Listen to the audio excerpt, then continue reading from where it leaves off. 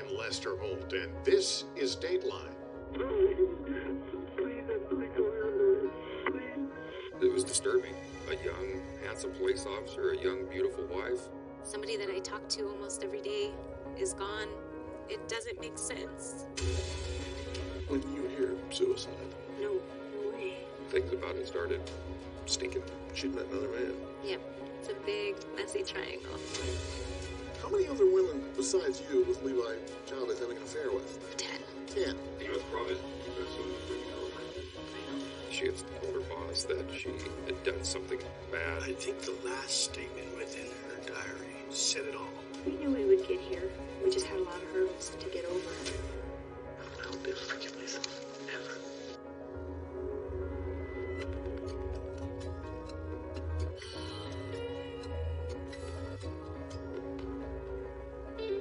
Here is Josh Mankiewicz with The Officer's Wife.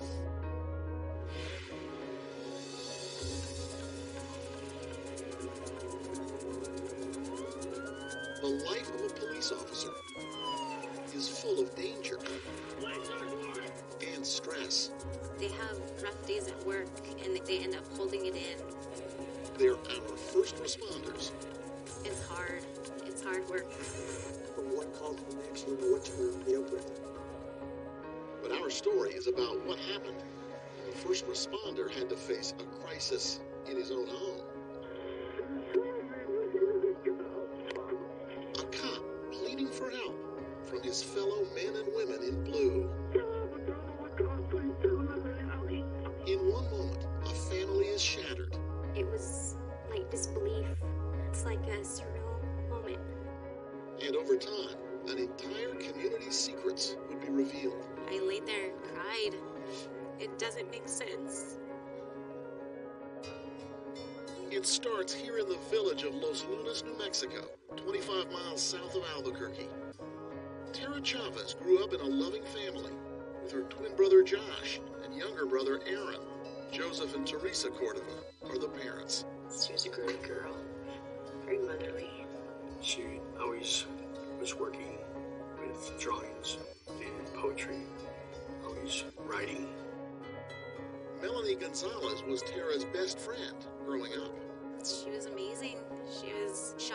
I know a lot of times in school people thought that she came off kind of stuck up, but That wasn't her. not at all.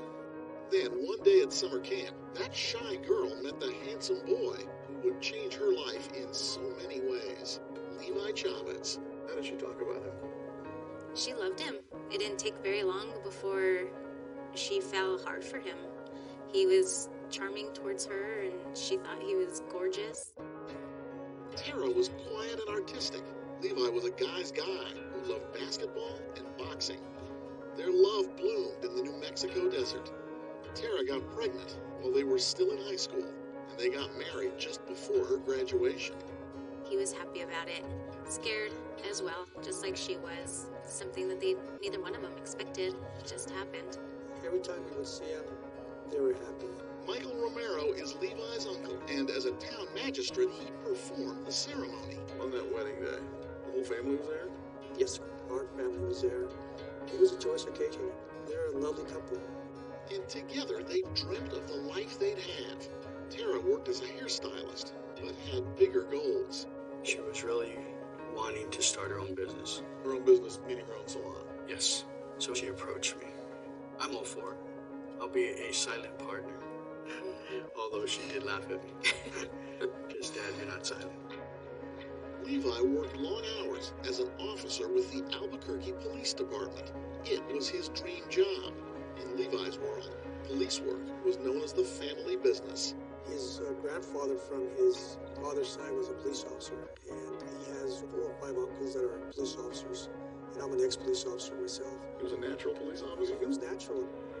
By 2007, they were raising 2 children, Andrea and little Levi, and had settled into a new house in Los Lunas. But while Levi was out fighting crime in the big city, Tara was finding out that life in the suburbs wasn't entirely crime-free. Tara's brother, Aaron. She called me and told us, I think somebody tried to break in my house. So we immediately, let's go to the house. We checked, and the door did look like somebody had messed with it a little bit. whoever did that didn't steal anything, but it put Levi and Tara on alert. He says he suggested she keep one of his old duty guns at home to protect herself. Levi and Tara live in a tough neighborhood? In Valencia County in general, I think they have a high crime rate. They tend to have a lot of break-ins, a lot of crime there in that area. And Levi and Tara were about to experience it firsthand. Levi had recently bought an expensive new truck. Late one night, Tara was home alone and heard their dog bark. She looked outside, and the truck was gone. She said, hey, guess what? Levi's truck got stolen. And I was like, well, what happened? Are you okay? Is Levi home? She said, no, he was at work last night. That made Melanie worry, and it turned out there was plenty to worry about. 2 weeks later, on a Sunday, the kids were away visiting Levi's dad. Levi himself had a pretty quiet weekend on patrol. But when he stopped to check on Tara and saw what was in front of him, this police officer found himself on the other end of an anguished call to 911.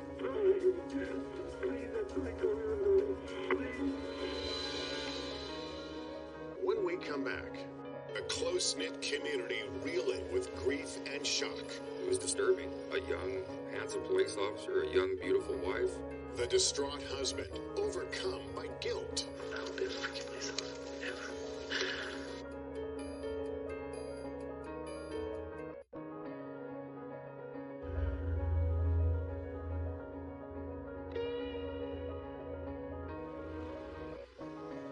It was a blustery October night with high winds gusting over New Mexico's Sandia Mountains. Albuquerque police officer Levi Chavez called 911 from his own home.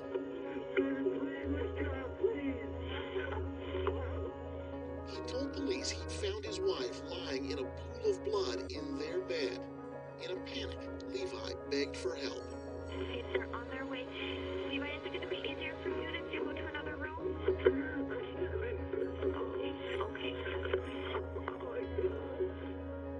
Aaron Jones was a detective with the sheriff's department in suburban Los Lunas. I received a call from my sergeant saying that there had been a police officer's wife that had been shot.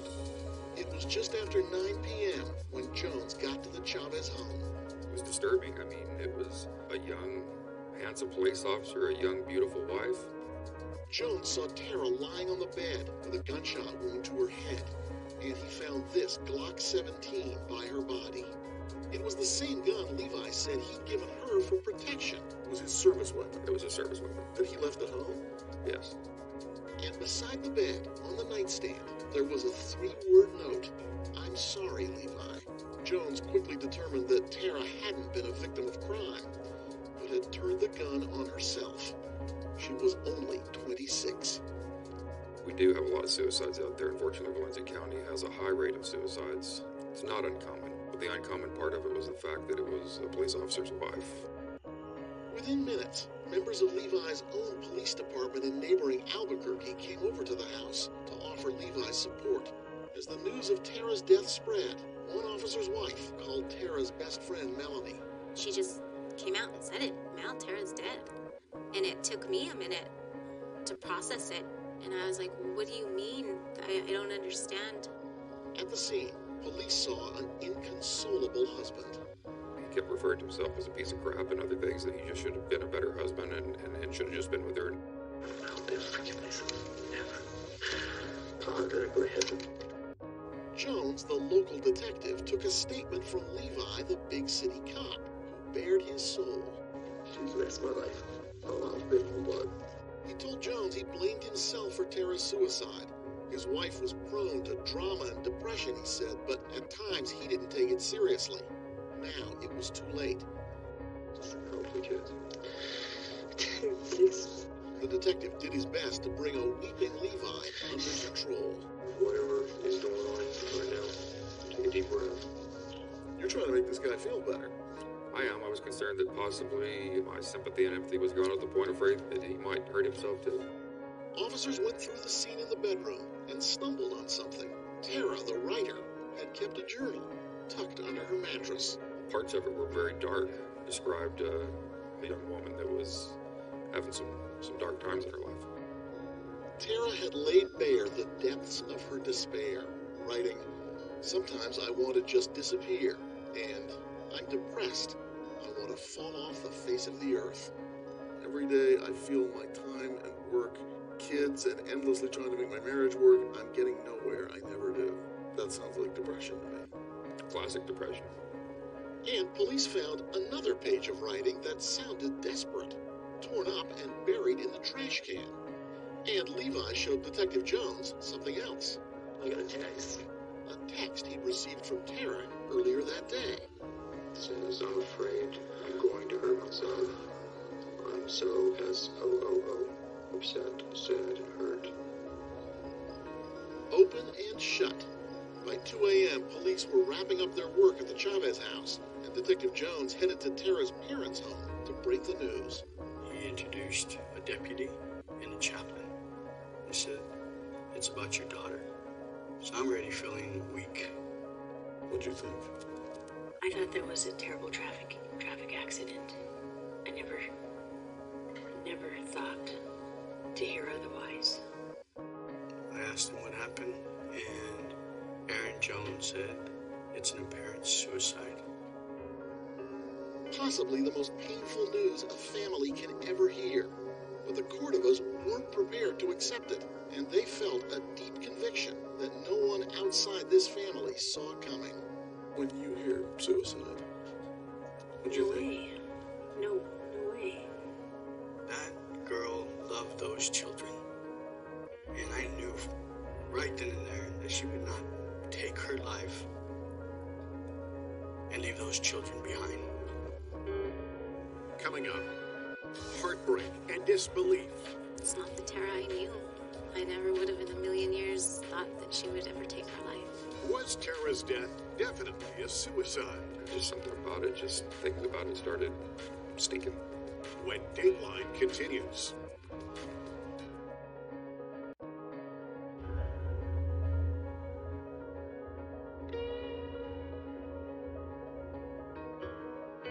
Family and friends awoke to a piercing sadness in this tight New Mexico community. Tara Chavez, the wife of an Albuquerque police officer, had died by suicide. I laid there and cried. I couldn't believe it. I mean, somebody that I talk to almost every day is gone, and you don't know why, you don't understand it. It doesn't make sense. When Levi's Uncle Michael tried to help his nephew that next morning, he says he saw a broken man. I went and saw Levi, and he was in bed, and I just don't know what to say. This is the worst thing that could happen to anybody. What did Levi say to you that day? Remember? He didn't say. He was too emotional. He couldn't speak. But along with the shock, Tara's best friend was overcome with a sense of disbelief. Part of me was like, no, this isn't right. This isn't what happened. Like, they're lying. It's not true.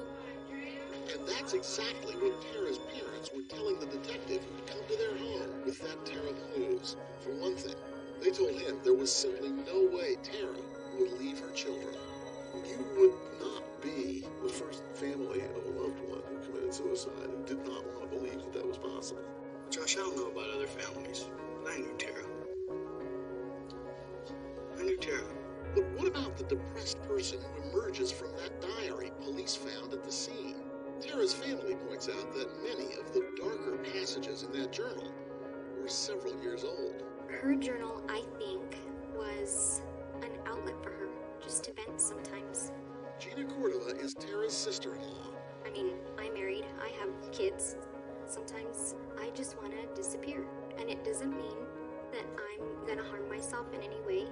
And the very last entry, 3 months before her death, suggests Tara was in fact the opposite of depressed. Tara wrote, "Goodbye to the person I used to be. Welcome, new day, happiness." I think the last statement within her diary said it all. Happiness. And her family says she had lots to be happy about. Tara was finally making plans to open that new hair salon she had long dreamed of. She was even starting to look at real estate. She was so excited to do it. Gina says Tara had an appointment to look at this location with her dad, scheduled for just 2 days after her death. She was thinking about how she was going to decorate and how it was going to be, girly, and she was just really excited about it. That's the Tara her brother Aaron saw all the time. And he says just 2 days before she died, Tara had sent him this funny video of her kids. Sounds like you were dancing, Levi. They were dancing around the shop, just being goofy, joking around, you know, and it was pretty funny, actually. Nothing on that video to suggest that she was in a miserable place. There's a little second in there on that video that you see her, and she's laughing because her daughter and her little boy are just goofballs, you know. And Tara's best friend Melanie reread the last text Tara had sent her around that same time and saw nothing frightening. It was real simple. She just said, "Hi, I haven't talked to you all day. How are you doing?" Doesn't sound like someone in the middle of a terrible depression. Not at all. Could you have conceived of her taking her own life? It's not the Tara I knew. I never would have in a million years ever seen or expected or thought that she would ever take her life. Melanie and the Cordovas say their instincts were telling them something was wrong in that suicide scene at the house, and they let Detective Jones know it. I talked to Aaron Jones. I don't think he believed you. No, I'm sure you didn't. It looked like a suicide to them. That's correct. But something you said to him, or some way you said it, made him think that he needed to dig a little deeper. Yes. I promised Tara's mom and dad that I would look at it. I knew that I couldn't just close this case out without looking at it and digging into it. To begin with, Jones knew from experience that bedroom scene was very unusual. Women make up just 10% of gun suicides. And he wondered about that recent break-in attempt and Levi's stolen truck. Had someone been casing the neighborhood? Maybe targeting the officer's house? I wanted to check and make sure that there wasn't any kind of indication of any kind of break-in, or that maybe somebody else had done this. But nothing seemed to be missing from the house, and Jones could find no sign of forced entry. Still, he went back to the photos from the bedroom, started noticing things, like what appeared to be a swipe of blood on the bed. What could that smear of blood on the bed sheets indicate? Well, it could indicate the fact that that she didn't commit suicide, and the fact that the person that fired that fatal round would have had blood on their hands. And the detective remembered something else from that night that now struck him as odd. A red substance in a toilet on the other side of the house. Was it Tara's blood? And if so, how did it get there? You're in a situation where someone's died. They certainly didn't get out of bed and go bleed in the toilet. Jones also focused closely on that gun and noticed the patterns of blood on it. To the detective, it looked like whoever had fired it had to be left-handed. The areas of the gun that didn't have blood on them. Like a perfect handprint. Looked like a perfect handprint of a human hand. The left hand. Yes. Tara was right-handed. Yes. Was it suicide? Or could it be homicide? Jones turned all of it over in his mind. He even handled the gun himself. You physically put a Glock in your own mouth? Yeah. Unloaded, I hope. Oh, of course. The medical examiner, however, had ruled Tara's death a suicide the day after she was found. And the lid on this case might have been shut then and there. But Jones hesitated. It was written as a suicide. Unless I came up with something pretty contradictory to that, then my job was to write it up as a suicide and close the case. And why didn't you? Just couldn't do it. Just something about it, just things about it started stinking. After 3 weeks of investigation, instead of closing the case, Jones asked the medical examiner to change the manner of death from suicide to undetermined. Now the hard part, determining what really happened to Tara Chavez. Coming up, it didn't take police long to find out that Tara had a secret. She met another man. Yeah. It's a big, messy triangle. But was it a motive for murder?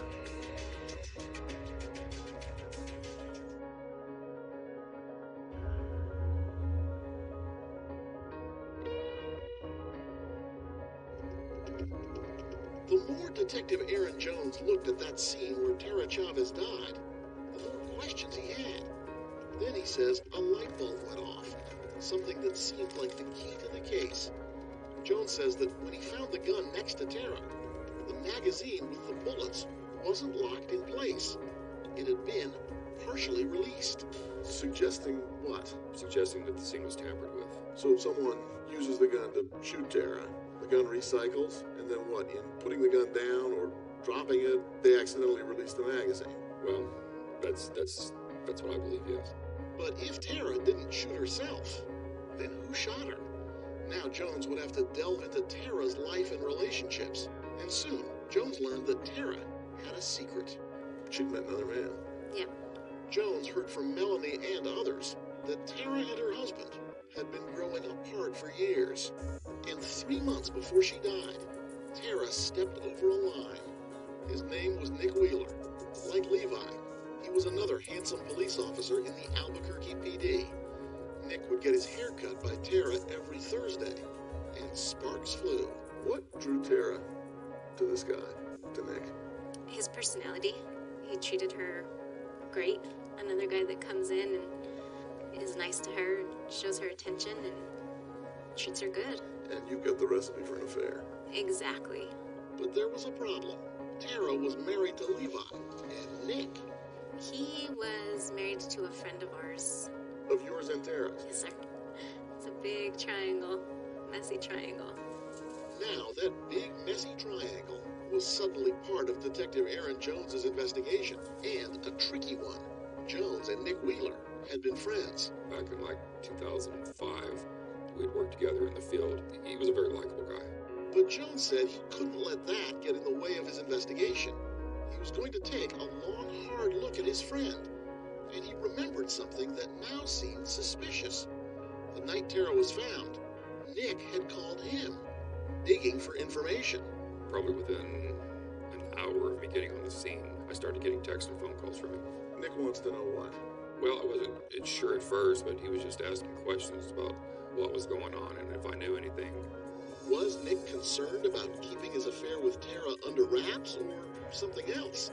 Melanie told the detective that Tara had broken things off with Nick before she died, and told Melanie that it had not ended well. She just told him it's not right. You know, we're both married. What we're doing is not a good thing. Her conscience. Mm-hmm. He didn't want to let her go. Didn't sound like it. Now Jones thought Nick could be a potential suspect. So he and another detective visited Nick's home and didn't tell him the conversation was being recorded. Nick quickly admitted the affair. His wife Samantha was right there to hear all of it. Look at me, please. You hear Samantha Jacob here.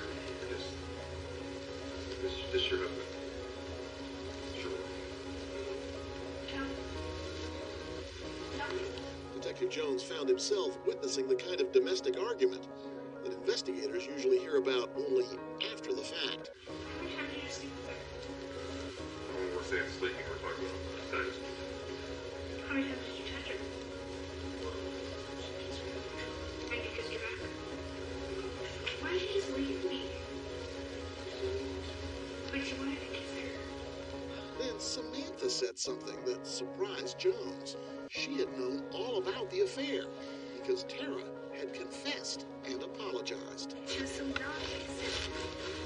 And I told her, I said, Tara's not going to say anything until Nick tells her, because that's his responsibility as a husband. What did you say? She said she didn't want me to kill her. She wanted me to go after her and beat her ass. I told her I'd never do it. Because I understand where she was coming from. So, if you believe that, the two women in this love triangle had made peace. If you believe that. Did you think it was possible that either Nick Wheeler or his wife had killed Tara? Absolutely. Well, let me ask you a question. Did you kill her? I really loved her. Really, I did. I did. That left one more question about the man in the middle, Nick. Where was he that weekend Tara died? One thing to make sure I find him able to prove that he didn't kill her. He was her alibi and she was his. Pretty much, yeah. And that doesn't necessarily mean anybody's lying. Sometimes that's the way it works out. It is, because they were a couple, and I knew from experience with them that they spent a lot of time, either with friends or family or with themselves at home. The investigator says he didn't dismiss the Wheelers as potential suspects, but he had no evidence to link them to Tara's death. So Jones started focusing on the man any detective would need to look at, Tara's husband, Levi. And Jones says there was plenty to examine. Their whole relationship seemed like it was just a roller coaster. Coming up, Investigators find out that Levi had a lot more to hide than his wife did. In fact, when it came to cheating, they'd never seen anything like it. How many other women besides you was Levi Chavez having an affair with? 10. When Dateline continues.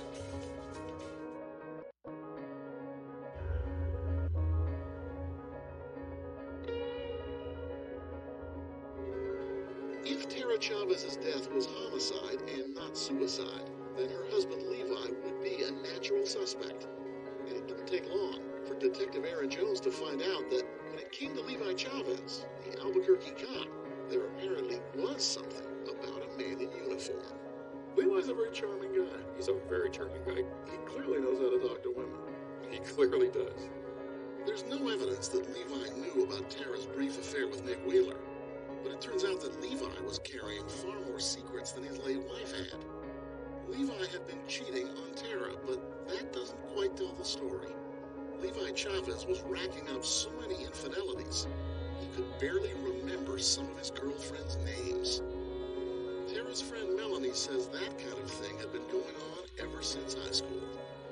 And it wasn't just one girl, 2 girls, it was numerous girls. So you never really stopped? No. Detective Jones tracked down this woman, Rose Slama, a married mother of 3. Rose says that at the time of Tara's death, she and Levi had been sleeping together for 2 years. By the time I came around, I was shocked to be number 3. Number 3, you were the third affair he'd had? No, I was on his phone when he opened it up. I was number 3 on his phone speed dial. So Levi was open with you, not just that he was married, but that he, in addition to being married, and in addition to having an affair with you, had another girlfriend. Mm-hmm. Someone who was, a little higher up in the hierarchy than you were. Mm-hmm. And you were okay with that? Yeah. Juggling multiple mistresses while married was apparently nothing new for Levi, and Rose said Levi's multitasking skills made it all possible. How many other women, besides you, was Levi Chavez having an affair with? 10. 10? Yeah. You and 9 other women? Yes. How did Levi find the time to be with 10 different women and still presumably also, fight crime? We were actually almost neighbors. We lived really close to each other. That would be essential in a situation like that. Yes. You couldn't have like a 1-hour commute to see somebody because there's like 9 others. And I think a couple others lived around us. Where did you and Levi usually meet up? On the running trails, the kids' school, my school, the duck ponds between our houses. So there was a lot of meeting up outdoors. Mm-hmm. Yeah, and even if I went to his house and the kids were there, he would just pop in a movie and have the kids watch a movie, and we would take off and do adult things. And Rose says those adult things didn't have anything to do with love. I didn't love him, This was just sex. Just sex. But listen to this. One time when Rose and Levi were together at his house, she noticed a photo near the bed. Like, put 2 and 2 together. I had asked Levi, and he said, yeah, we're married. Rose recognized the woman in the photograph because she knew Tara and had just figured out she was sleeping with her hairstylist's husband. And you say, great honey, lie down. Not, I gotta get out of here, this is weird. It was a little weird, I'm not gonna lie, but there seemed to be no love lost between them. There was no love there, so I didn't care. Rose told Detective Jones a lot about her affair with Levi, but didn't seem to know anything useful about Tara's death. So Jones turned to others on Levi's speed dial, including Heather Hindy, a fellow cop in Levi's department. In fact, she'd been on Cops, the TV show. Jones interviewed Heather, but she didn't seem to have any leads. So he found Levi's more serious girlfriend at the time, another cop named Deborah Romero. I think she believed that Levi was going to be the real deal for her. Levi had admitted to Jones in their very first conversation that he'd been with another woman the night Tara died.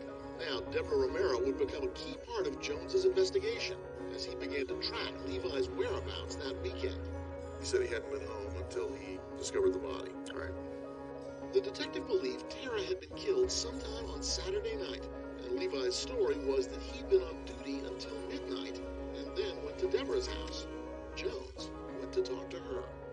What is the first recollection that you have of seeing him physically at your house? When I woke up, he came into the bedroom. He still had his uniform. Barbara confirmed she was with Levi from the time he got off work that night until the following evening. Correct. So Mistress as alibi. Maybe not a squeaky clean defense, but for now at least, their stories were in sync. 11:29. But Jones still had questions for Levi. So the next time Levi came to his office, Jones set up a camera to record their conversation without Levi knowing. He wanted to see how Levi would react to the suggestion that Tara had not killed herself. It seems like you kind of caught him off guard. I did. I wanted to make him know that I had some concerns about some of the behavior that was going on. At first, it was all pretty routine. But whatever you need, I mean, I have nothing to hide you. Nothing. Then, Jones told Levi he suspected Tara had been murdered. Well, Levi, do you understand why this whole thing looks like a puzzle? No, I mean, I don't. I really don't. When I walked in your house that night, man, I really, honestly believe this is suicide. But the problem is, man, is evidence don't lie. Somebody killed your wife. I don't know. That blows my mind. It'd be easier to tell my kids that, and what really happened, what I think happened, but I can't see how it's possible. I think I would have saw something. Jones tells Levi he has some questions about all those women. You know, the problem is, dude, is, I mean, what it looks like is that you've got so many freaking girlfriends. I mean, you're like, you don't even remember, you got so many, you don't even know their names. I told you that, I know. It might be a fool, but You're like a Major Romeo, dude. A Major Romeo who said he still cared for his wife, despite all those infidelities. She's like my partner, man. Like, Who? Tara. Like, we might not be in love, but Business partner or parent raising partner or? just anything partner. We've been through so much together. Well, it almost looked like she was your nanny. You know, I'm sorry, man. If you want me to apologize for being a bad husband, I was. No, Well, no. I don't know what you want me to tell I'm you. divorced, dude. Trust me. Bad husbands, I'll probably take the cake. I don't know what you want me to tell you, dude. I was a husband, dude, but I had nothing to do with this, man. He admits to some of the affairs. He admits to being a bad husband, but says he's no murderer. I don't see a guy who looks tremendously guilty there, but you did. Well, not necessarily over just that. I mean, it was the totality of everything. That's because the totality of everything for Jones included some startling information he was getting.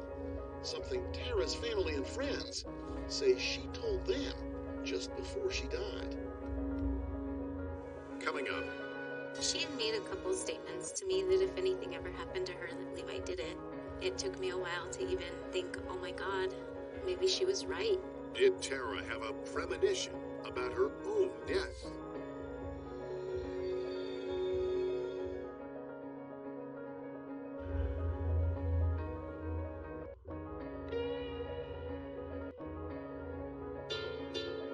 The family of Tara Chavez never believed she took her own life. And they also didn't buy her husband Levi's story about how he found her. There were a lot of just suspicious things. Nothing added up. To Tara's sister-in-law Gina, the so-called suicide note found on the bedside table just didn't make sense. Mostly for what it didn't say. I think my first thought was, like, I want to read it because I want to see it. And the note says, I'm sorry, Levi, but it doesn't mention her kids. Can you conceive of her writing a note like that and not mentioning her children? No, she wouldn't have left her kids. She would not have left her kids. Detective Jones had come to agree. The one sentence didn't seem like a suicide note. At least, not one Tara would write. She was a very expressive person. You would have expected a more Elaborate. detailed and more expressive note. Absolutely. Tara's best friend also told the detective that the behavior of the Levi she knew was much worse than the philandering he had admitted to. He would break her down so bad verbally. He would tell her all the time that she was worthless, that she was nothing without him. Tara tried to keep it to herself, but especially from her dad. We didn't like seeing our daughter go through what she was going through with Levi. And being the father and wanting to fix everything, I think it created this curtain of don't let dad know. But in the months before she died, Tara did tell both of them she was getting fed up with Levi and was ready to end her marriage. She just told me she was going to be okay, and the kids were going to be fine. They were going to be getting divorced, and she was going to be moving forward. After Tara's death, the Cordovas say Levi never appeared to be the grieving husband, but instead seemed cold and distant. By the time of Tara's funeral, they say, Levi had already wiped away all traces of his dead wife. Everything my daughter did in that house was either in a box or somewhere else. It wasn't in the house any longer. We were there to pick up clothing for a viewing that was going to happen Wednesday afternoon. And there was nothing left. There was nothing. Who does that? Who boxes up the person that made that house what it is? Within 48 hours. Within 48 hours, she was gone. It made the family wonder if evidence of Levi's guilt was also being boxed up and hidden, especially when they learned that potential evidence from the house had been destroyed the night Tara was found. Remember that red substance Detective Jones saw in the toilet that night? It turns out that never made it to the crime lab. Were you able to collect that evidence? No. Because? Because it had been flushed by Albuquerque police officer who was in the house. One of Levi's friends had come over to offer support. Well, friends, co-worker. So, was it Tara's blood? Was it even blood? We're never going to know. No, we're sure not. And that bedding with the mysterious blood swipe was also removed by APD cops.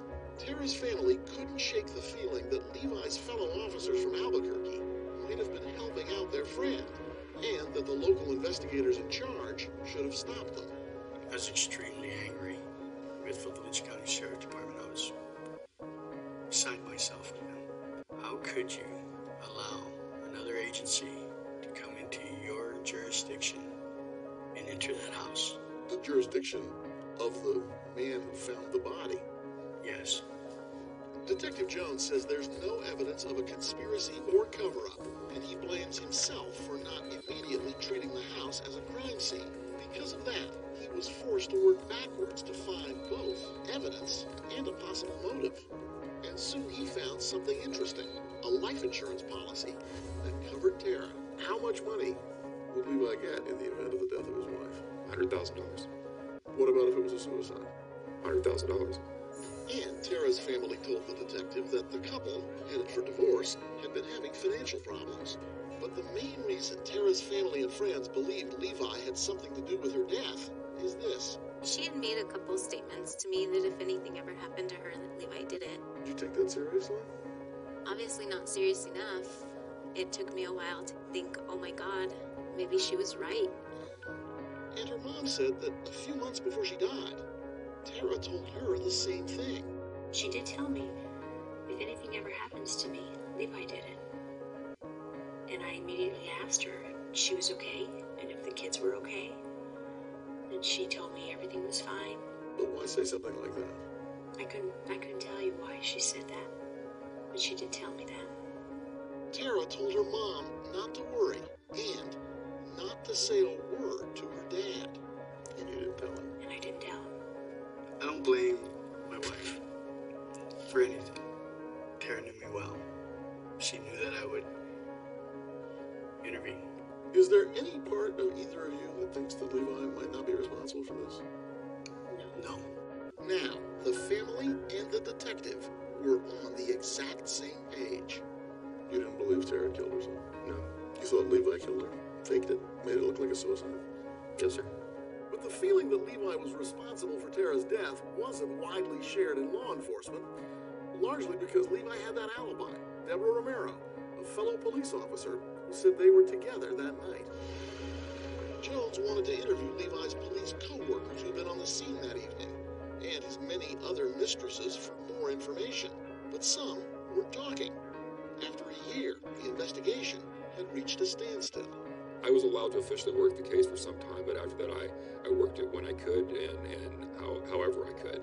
Levi's uncle and family of cops felt Jones's investigation was pure witch hunt. When the police start to focus on Levi, what do you think? When you mention police, my thought is not police, it's Aaron Jones. You think this is all This is him? all Aaron Jones. He was driving the bus here. He was driving, and he was the only one on that bus on the highway. While Jones's bus was stalling, the Albuquerque Press Corps rolled on with the story. Even though no arrest was made, Levi was put on administrative leave at his job and remained the one and only person of interest in the case. To be honest with you, they didn't have a case. And I think they were trying to make Levi look like a bad guy. So maybe he's not a good husband, but he's not a murderer. No. She's definitely not a murder. She took her life, and Levi bound her. But Jones refused to give up and was determined to dig up new information any way he could. He began to think outside the box and suggested something highly unusual. I had told the court at the time, if you gotta sue me, you gotta sue somebody, but in order to get some answers on this case, you're gonna have to file a civil suit. So they did, a wrongful death suit against Levi, the city of Albuquerque, and members of the Albuquerque Police Department, claiming they had all played a role in Tara's death. It was a huge fishing expedition, but would they catch anything?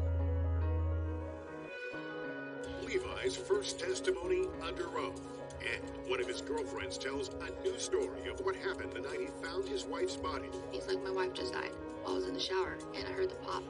When Dateline continues.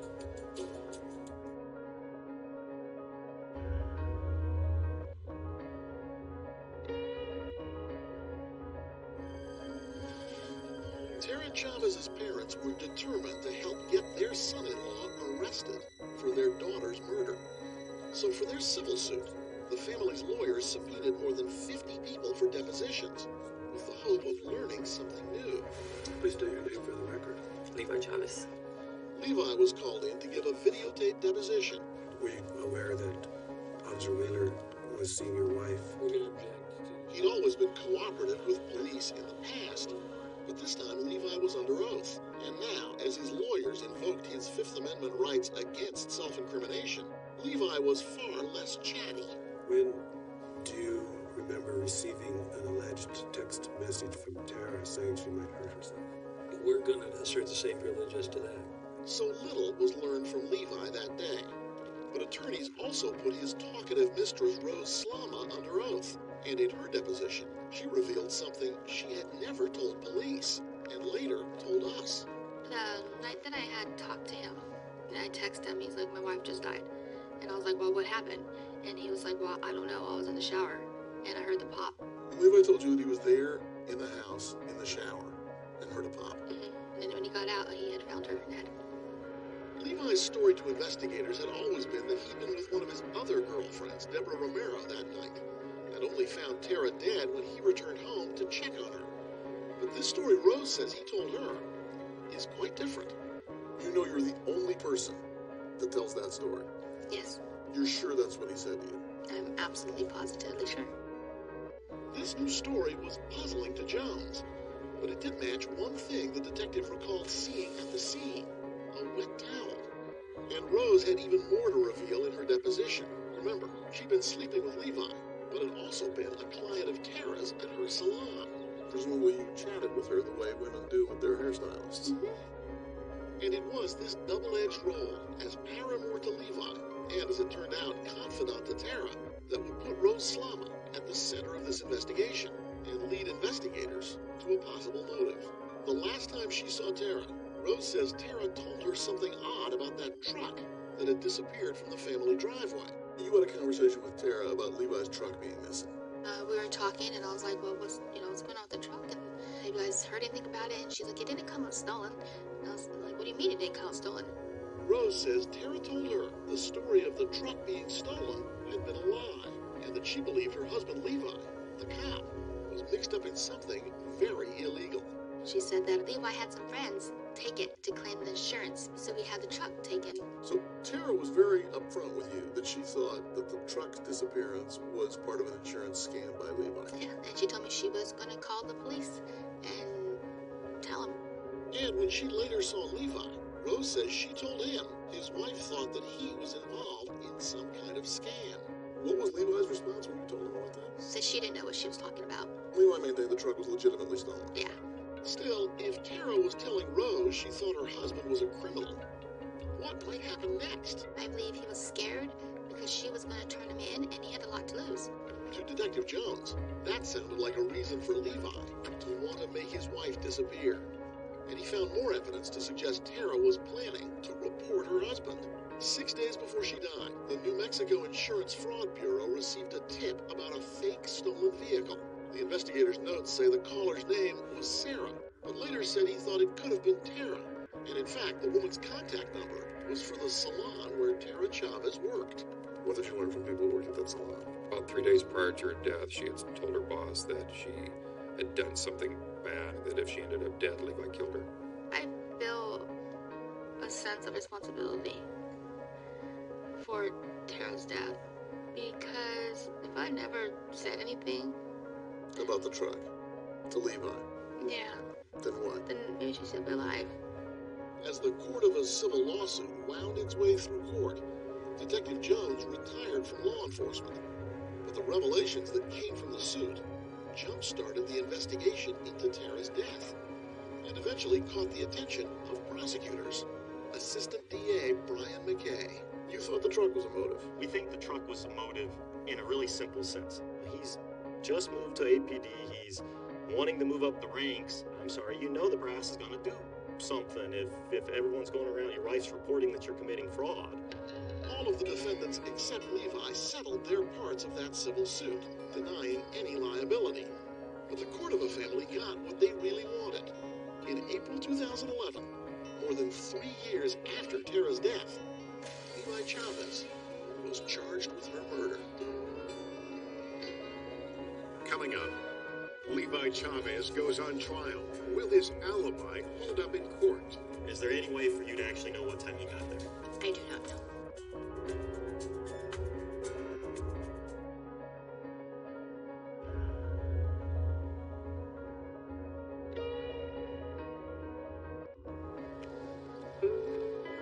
In June 2013, Levi Chavez was to stand trial in a New Mexico court for killing his wife Tara. He'd been out on bail, fired from his job as an Albuquerque cop after he was indicted. The trial for an APD officer accused of killing his wife is finally underway. Tara's family and friends thought justice was near. Was there a time when you thought Levi was never going to be prosecuted? No, we knew it would get here. We just had a lot of hurdles to get over. Levi's family saw the trial very differently, as a chance to clear his name and theirs. Do you ever have any doubt as to whether or not Levi was capable of this? I have no doubt. From day one, I was one that was, advocating that there's no way that he could have done this. All rise. Two families, once joined by marriage, could now hardly look at each other as they sat on opposite sides of a courtroom. The state set out to prove Levi, the cheating husband, killed Tara and staged her suicide to keep her from exposing a big secret. This was not a suicide. It was a purely circumstantial case, but lead prosecutor Brian McKay thought he had more than enough to brand Levi a cold-blooded killer. So the perfect homicide equals suicide. You begin by talking about the perfect murder. Is that what you think this was? Yeah. A cop knows a suicide, if they're convinced early on that this is a suicide, it's closed. It's over. It's done. There is no investigation. Prosecutors thought a big part of their case would be Levi's alleged involvement in a stolen truck scam. Rose Slama came to court to testify about what she'd heard. I had asked her about the truck situation, and she had told me that Levi had it stolen for insurance. Prosecutors told the jury they would prove this was Levi's motive for murder. He knows Tara's telling people that he is involved in some kind of a fraud. That's bad news. But the state couldn't really deliver on that supposed motive. Levi always maintained the truck really was stolen and fraud charges were never filed against him. So the judge wouldn't allow any testimony in a trial that would back up Rose's story. The jury also never heard family or friends testify that Tara thought Levi might hurt her, perhaps over the truck. All of that was hearsay. Still, McKay and his co-counsel Ann Keener believed they had much more evidence against Levi and made his infidelity the centerpiece of their case. They said Levi had simply grown tired of Tara. How would you describe him? Levi Chavez is a very me-centered person. Everything about Levi is about Levi. Among the mistresses who arrived in court was Katrina Garley, a Verizon store clerk Levi met shortly before Tara's death. They began an affair the day they met, and a few weeks later, they were in bed together again, in the same home where Tara had died. When you went to the residence, did you have a sexual encounter? Yes, I did. Do you know if the children were there? He said they were, but I did not see them. Next up, a fellow APD officer, Regina Sanchez. Tara had called her, and she learned Regina had been sleeping with Levi. The nature of the phone call was to pretty much just get mad at me, ask what was going on. Was she upset? Yes, very. And investigators showed that not long after that phone call, someone had typed in a web search on Levi's computer. How to kill somebody. After the How to Kill Somebody search, there was a web page that was visited, and that's on how to kill someone. The state's implication? That Levi thought murder might be easier than divorce.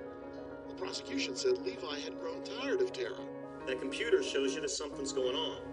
He tells Tara she's holding him back. Calls her a worthless piece of skin. And the prosecution suggested Levi had a plan to get rid of Tara for a new girlfriend, Heather Indy. She was the other Albuquerque cop who got to know Levi in the weeks before Tara's death. You had indicated that you didn't start a sexual relationship until the end of November of 2007. Correct. 63 days after Tara died, the man who once tearfully told Aaron Jones he would never get over his wife's suicide gave Heather a diamond ring. And when did you get married? July 5th, 2008. The official story is that Heather and Levi met just a couple of weeks before Tara's death, but things didn't evolve until long after Tara's death. Knowing what we know about Levi, do you believe that? No, I think she was the ultimate goal. And the state had something else. Deborah Romero, the mistress who had been Levi's alibi, now took the stand to testify for the prosecution. I actually think he called me that evening. Romero originally told investigators Levi was with her right after his shift ended, during the period when it's believed Tara was killed. Now, years later, she testified that she couldn't be sure when he arrived at her house. Is there any way for you to actually know what time he got there? I do not know. According to the prosecution, Levi got off work at midnight and did something that his cell phone records show was highly unusual. He shut off his phone for 15 hours. On October 21st, after midnight, 2007, the defendant turned his phone on. His phone's off for a longer period of time than it had been off in a very long time. Yes. That was a huge piece of evidence because of the timing. I mean, really? That's the only time, this big break, and it happens to be when your wife's killed? Prosecutors then laid out for the jury exactly what they believed happened that night. They said Levi got to the house and walked inside to the bedroom where he found his wife asleep. Slams that gun in and pulls the trigger, instantly killing Tara Chavez. And then he pulls the gun out and he turns it over and he lays it down. And then at that point in time is when he hops in the shower, gets the gunshots heard, comes out, nothing, nobody's responded, towel. That's when he sends that text. Prosecutors said it was Levi who sent that text from Tara's phone. I'm afraid I'm going to hurt myself. I'm so upset, sad, and hurt. It was the text Levi would later show investigators. But Detective Jones took the stand to describe what he believed was Levi's one mistake. Did you push the magazine release in this case? No. Detective Aaron Jones testified how he had found the gun at the scene, with the magazine already released. The state called experts to the stand to say that if Tara had shot herself, she wouldn't have been able to release it. I found that it took better than 5 pounds of direct pressure in order to release this magazine. And prosecutors believe the person who did release the magazine was Levi, the cop. They said Levi's perfect crime wasn't perfect after all. This is not a suicide. Defendant killed Tara Chavez. But the defense was ready to tell a very different story. One of a lovesick woman in a spiral of despair. Coming up, the case for the defense, starting with the cross-examination of the lead detective. Turns out, He had a troubled past. Dr. Roll basically found you mentally unfit to be a police officer, right? That's what he ultimately said, yes. When Dateline continues.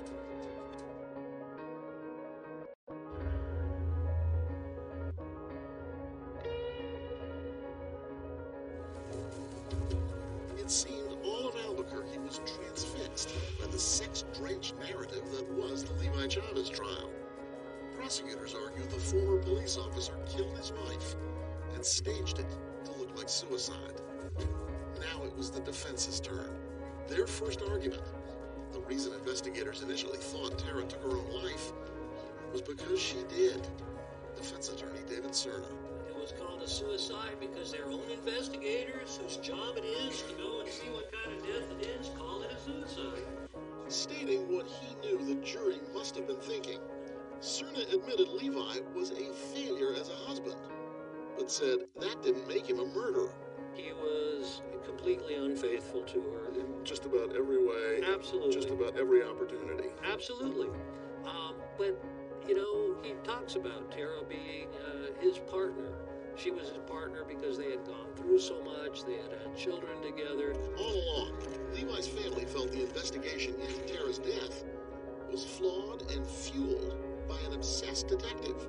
When one theory came up and it didn't pan out, then he had another theory. I think in police work, you got to have evidence. You have to have something that we can hold on to. In a series of testy exchanges, the defense tried to discredit Aaron Jones on the stand. I thought as a world-class cop, maybe you could, or were clairvoyant as well. I'm working on it. I know you are. I bet you are. I have no doubt of that. Cerna grilled Jones about his work history. Turns out he'd been fired twice and formally reprimanded for his handling of cases, including one that caused Jones to be written up as unfit for duty. Dr. Roll basically found you in a 5-page written report, mentally unfit to be a police officer, right? That's what he ultimately said, yes. Jones was later found fit to serve and left law enforcement voluntarily. But the defense argued his troubled record cast a cloud over all his police work. How important was it to sort of chip away at Aaron Jones' credibility? It was absolutely necessary. It was absolutely necessary that the jury see Aaron Jones for what he is. Remember Jones' theory that the blood pattern showed that the shooter was left-handed while Tara is right-handed? That theory never made it into court because it couldn't be backed up with forensics. And that insurance policy covering suicide that Jones found suspicious? The defense showed it was an old policy that had been in place for years through Levi's military service. My client never changed the amounts or coverage or clauses or anything of his insurance policy, right? I didn't know that then. And to cast more doubt on Jones's investigation, the defense suggested he never really took a serious look at Tara's lover and his former buddy, Nick Wheeler. So they never took your DNA. Did they take fingerprint exemplars from you? No, sir. In the end, the sheriff's department concluded there was no evidence that Nick Wheeler or his wife had anything to do with Tara's death. As for Rose Slama, I had an itch and he scratched it, and that was it. You had an itch and he scratched it. That was it. Cerna argued Rose couldn't be trusted. In fact, she was facing felony charges of her own. You were arrested for fraud over $2,500, right? Yes, sir. And forgery over $2,500, right? Yes, sir. The defense suggested Rose made up the Levi stories, hoping for leniency with her own legal problems, which she says all stemmed from a messy divorce. She would later plead out the lesser charges and get probation. But Rose swears all her testimony was the truth. I got no deal. I testified because it was the right thing to do. And the rest of that parade of mistresses? The defense argued those women only bolstered Levi's case, proving he was a lousy husband in a crumbling marriage, which gave Tara ample reason to be depressed, even suicidal. He wasn't a good husband, and he wasn't there, and he didn't respond when she was making these cries for help. And he feels horrible. The defense's suicide expert, Dr. Alan Berman, testified all the evidence pointed to Tara. taking her own life. She had a number of both chronic and acute risk factors for suicide. And the "I'm sorry" note left on Tara's bedside table? Dr. Berman said that note was too ambiguous for him to call it a suicide note. But that ripped-up page found buried in the garbage, the expert said that had the hallmarks of a real suicide note. The line, "I hope you'll be happy now," is something we sometimes see in suicide notes. Originally, the state suspected both notes were forgeries, but their own handwriting expert confirmed Tara wrote both of them. So you came back with an opinion that Tara wrote both of these so-called suicide notes? I don't know what kind of notes they are, sir, but they're those notes, yes. One thing to keep in mind, no expert on either side could say when those notes were written. That day Tara died? Years earlier? No way to tell.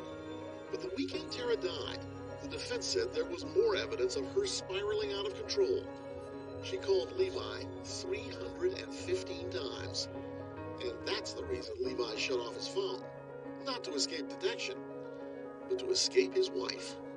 He doesn't want to be having his wife bugging him when he's, hanging out at his mistress's house. Or he doesn't want any record of where he is. Well, now look at this. The prosecution's theory is that he knew about all of these cell phone tower pingings. Well, he didn't know anything about that at all. Well, there isn't a police officer in America who doesn't know about that. Well, he doesn't know that there's going to be a trail of where he is every minute. And I gotta tell you, Levi is not a criminal mastermind. That still left the question of how Tara could have shot herself, and then partially released the gun magazine. The defense hired a crime scene expert to make this video, demonstrating how they believed it could be done. Magazine released. But when he came to court to do the same demonstration in person, he failed. Right, the gun is cocked. You work the trigger, and you get around to the magazine release.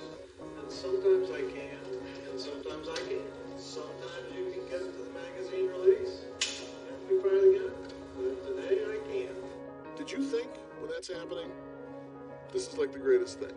Oh, absolutely. And the fact that he gets up there to show how his theory would work and is unable to do it, once again went absolutely to what we were saying, she could not have killed herself. Would that one mistake cost Levi his freedom? The defense attorney didn't think so because he had another strategy. A surprising and risky move. The defense calls Levi Chavez.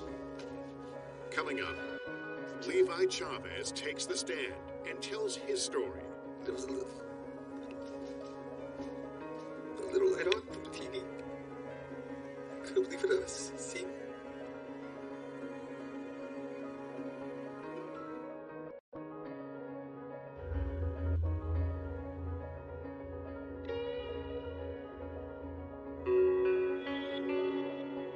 Teresa Cordova says the woman Levi's defense attorney described at trial was not her daughter.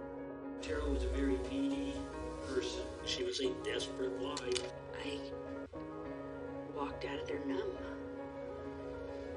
It was horrible. Attorney David Cerna said Tara Chavez was a sad, needy woman, desperate for male attention, and the breakup with Nick Wheeler sent her over the edge. That was really the double whammy, because now she thought she found someone else to, latch her star to, and he said nope to her also. Latch her star to? How about, make her feel happy and not cheated on? Okay. I mean, there's very little to suggest that Tara was interested in latching her star to anybody. I think you're right. She wanted somebody that was going to treat her right. The defense calls Levi Chavez. And now the man whom everyone agreed had treated her so wrong was going to take the stand himself. Please spell your last name. Levi Chavez, C-H-A-V-E-Z. Levi said he and Tara had been living on the verge of divorce for years, and she had become lonely and depressed. Did she express ever thoughts to you like she just wanted to disappear off the face of the earth? All the time. And he said that on the weekend Tara died, he did ignore the 315 phone calls his wife placed to him. She would call and I would just hit the end button. I wouldn't be bothered. says he worked till midnight on Saturday, then went directly to his girlfriend's house. Deborah was nice. She was like a nice person. I liked her. I didn't want to take my phone in there and just ringing off the hook and have to explain, it's my ex, I'm sorry. So I just turned it off so I didn't have to deal with it. His attorney took Levi through his account of the next day, Sunday. The kids were out of town at his dad's. Levi said he'd gone from Deborah's house to his mom's house, where she was watching Desperate Housewives. His mom said she couldn't reach Tara and was concerned. When I was talking to my mom, everything was kind of coming together in my head, like her threats and... No. When you say 200 phone calls. What do you mean by threats? Like, I'm gonna hurt myself if you don't come home. Like threats to herself? Yeah. Okay. So, I had that information, and then she just stopped corresponding totally. And then my mom said she called in sick. I didn't go to work on Sunday. I got afraid. He says fear made him race to the house to check on Tara. I walked in, and the house was dark. And to the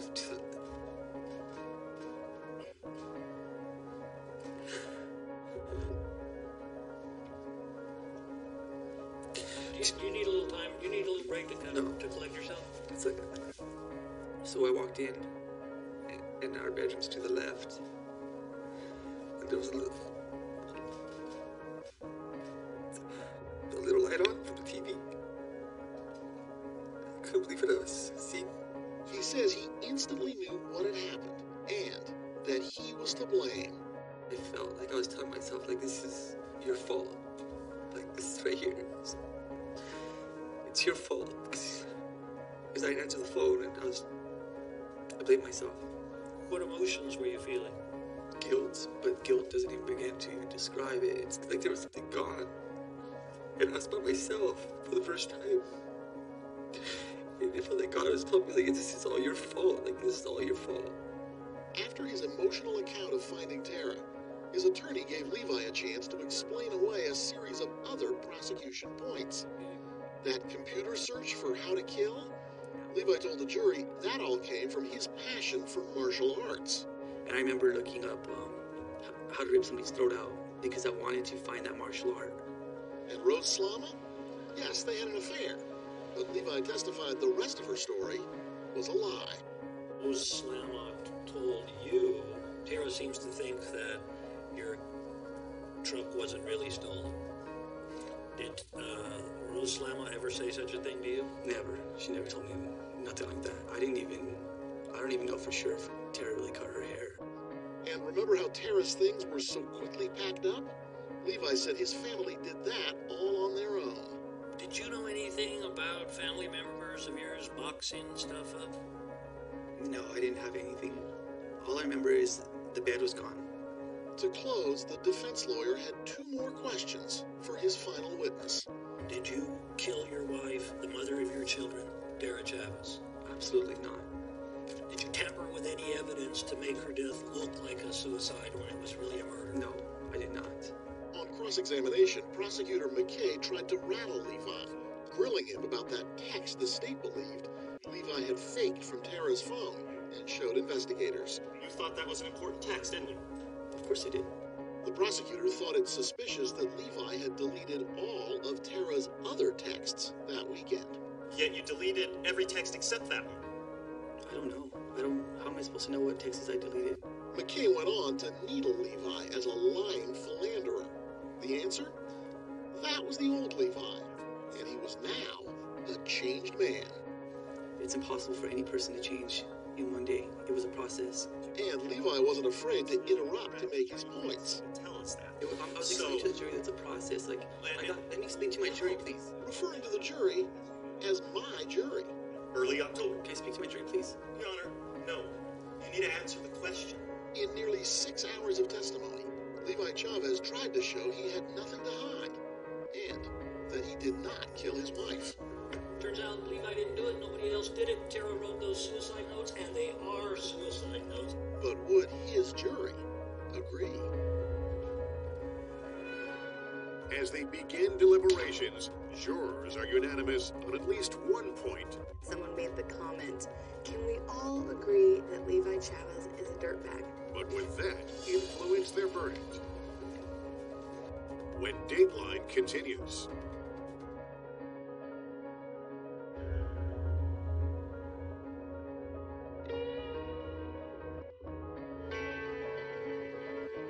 The trial of Levi Chavez was drawing to a close as the judge charged the jury to deliberate. Go into the jury room, select a four-person.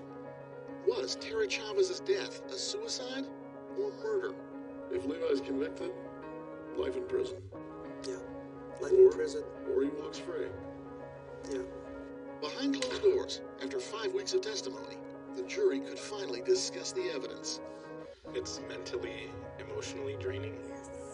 We spoke to 6 of the people Levi called my jury. What did you think of him continually referring to my jury? That was a little disturbing. Yes. They began deliberating and took a quick vote and realized they were far from unanimous. But they did agree on some things. All of you know someone who's had an affair? Yeah. Yes. Yes. Any of you know someone who's had as many affairs as Levi Chavez? No. Someone made the comment, can we all agree that Levi Chavez is a dirtbag? And apparently they could agree on that, while simultaneously setting it aside, concentrating on the evidence and not Levi's bad behavior. But we all felt that we couldn't judge him on his character. It was our job to judge him on the facts that were presented to us. But some of the comments the state said Levi made about his wife, they couldn't get over. He called her a useless piece of skin. To me, that meant I'm done with Tara. So that's kind of what made me think he killed her. They thought long and hard about how Tara was found and about the gun that killed her. They asked for the Glock to be brought into the jury room. We played a lot with the gun. We put the magazine in, we took the magazine out, we put the magazine in, we compared it to the photos. After a day of examining the evidence, they couldn't agree. My question was, what happens if we can't make a decision? I thought for sure there was no way. We were too far apart. The jurors went home for the night, and when they came back the next day, they took a vote. Now they were unanimous. The court summoned the Cordova and Chavez families. I'm shaky. Wasn't quite prepared for that moment. How did Levi look? He looked very worried. Before I call out the jury and find out what the verdict is, I've been observing throughout this trial that there's a lot of animosity in this courtroom. You can cut the tension with a knife in here. The judge ordered quiet in the courtroom and instructed the families to leave separately after the verdict. Okay, jury number 51 has a jury reached a verdict. Yes, sir. Can you hand the verdict forms to my bailiff? Mr. Chavez, please rise. We find the defendant Levi Chavez not guilty. First degree murder.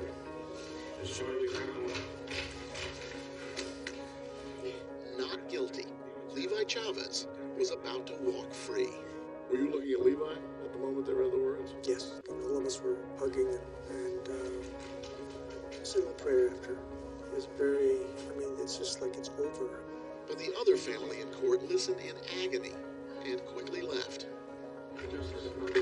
Justice has not been served. I immediately put my arm around Teresa and got her out of there. And I wanted to get her home. I was shocked, disappointed, disgusted with our system. So how did the jury reach that not guilty verdict? Prosecutors, they said, had simply failed to make their case. Several said they were baffled at how little evidence was presented.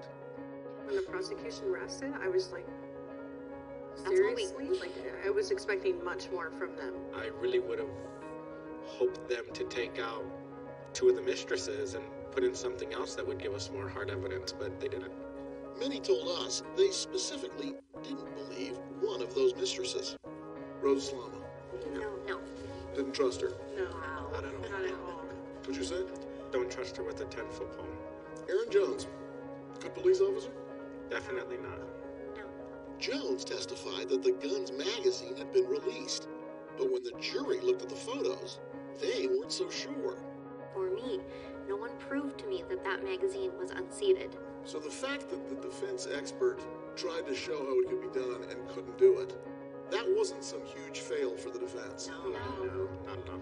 Remember, the jurors never heard the comments attributed to Tara from her family and friends, that if something happened to her, Levi did it.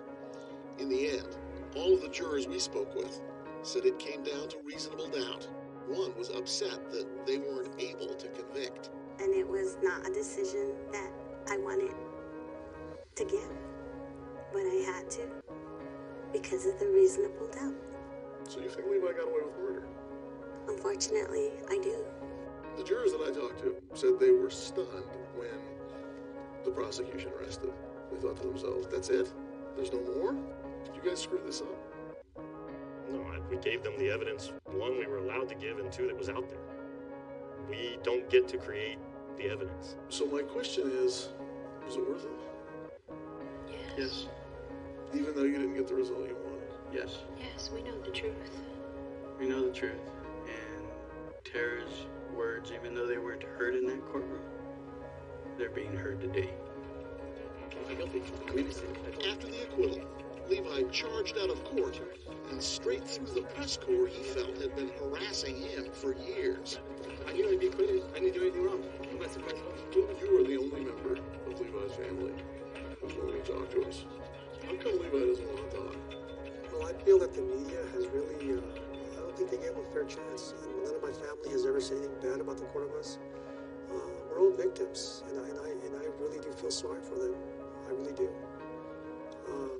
They can take this apology from my family, but you know what? Levi is a victim. His attorney says Levi has no plans to return to law enforcement. He still lives in the Albuquerque area with his wife Heather, their young son, and Levi's 2 kids with Tara. You think Levi's being a better husband to her than he was to Tara? Levi's being an excellent husband and father.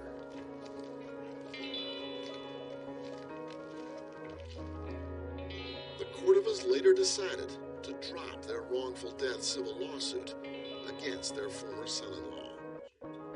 We're all here to remember Tara. A few weeks after the trial, family and friends came together in Los Lunas to remember Tara Chavez on what would have been her 32nd birthday. For all of those who loved her, Tara is never really that far away. I'd be in good company if something ever happened to me now, wouldn't I, Josh?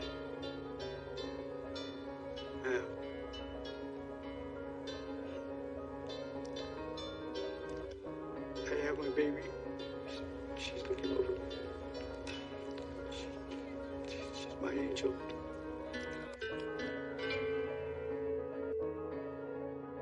That's all for now. I'm Lester Holt. Thanks for joining us.